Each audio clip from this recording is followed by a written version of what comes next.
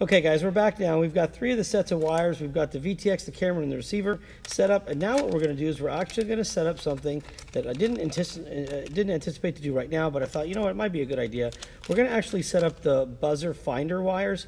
And a buzzer finder, basically, it's a small device right here that has a very small battery on it, okay? And it connects to the flight controller. But if you should crash and your battery ejects, then this battery will take over and actually start making this buzzer make a sound that will last for days or weeks while you're trying to find it. It'll blink a light, and it'll basically be your finder to find your lost drone. It also works when it's not ejected. Even if it's just plugged in like normal, you can activate your buzzer beacon or your buzzer sound, and it'll automatically start beeping. And this is a very bright light, so you've got a very bright white flashlight that'll go off, and then the buzzer itself. So it's great if you've lost a quad, or if let's say you've crashed and it's somewhere in the field and you need to find it. This is one awesome way to go. So let's go ahead and prepare to wire that up. So again, I'm going to bring the microscope out, and I'm going to show you where this is going to go. Okay, so let's get focused. Here we go. Perfect. Okay, so one of the things you're going to notice, and on this buzzer itself, you're going to have the options here. So you're going to end up with 3 wires. Okay, you have a ground, a positive, and then you have this buzzer ground, right? So on here, so you have these three wires right here. This is going to be red, green, and black. That's what comes with the buzzer, okay? And then you have these pads here. So you have a buzzer ground, then you have a ground, and then you have a 5-volt. And this is what we're going to use. So what we're going to do is we're going to take our wires that came with the buzzer. It's going to be these 3 right here. All right, and I'm going to go ahead and put my goggles on because I can't see these wires without them. Get my soldering iron. Clean the tip off there so it's not putting any nasty solder on this thing.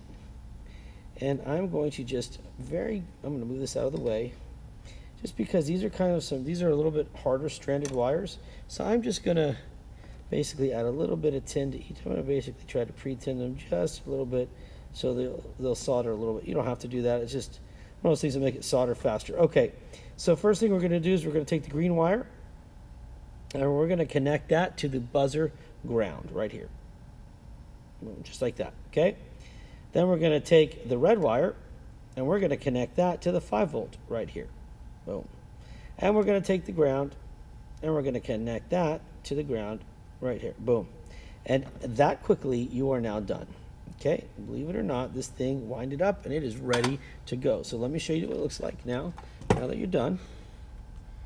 There you go. This is what your board should look like. Okay. Let me get my other glasses. Here we go. And so now what we're looking at is our buzzer finder wire set right here, our VTX wire set right here, our camera wire set right here, and our receiver wire set right here.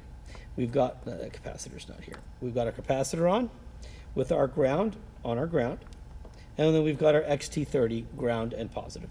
Okay, it's a very quick video for this one because it's that easy. There's absolutely nothing more to it. So there you go, guys. Now I'm going to let you take some time to look at this, compare it to your board, see what you've got, see if there's any issues. Come back and check the videos out. And the next thing we do when we come back is we're now going to take this flight controller and we're going to actually mount it in our frame and get ready to do the motors. Okay, so I'll see you guys in just a little bit.